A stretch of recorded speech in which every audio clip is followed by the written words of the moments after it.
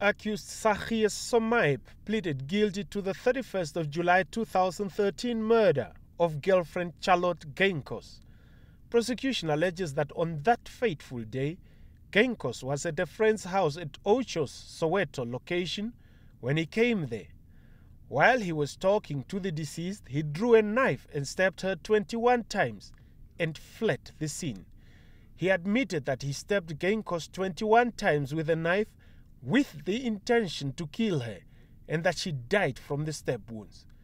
He admitted that he knew killing her was against the law and that they were in a romantic relationship at the time.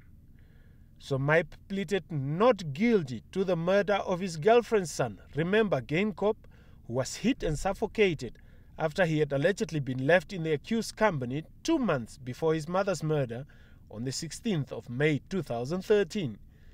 He further pleaded not guilty to the 23rd of May 2009 aggravated assault on Gainkos and on Gainkos in March 2013.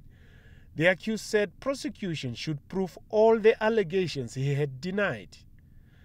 Lawyer Willem Verser is defending Somaeb, with Alexander Veiko prosecuting before Judge Naomi Shivuti.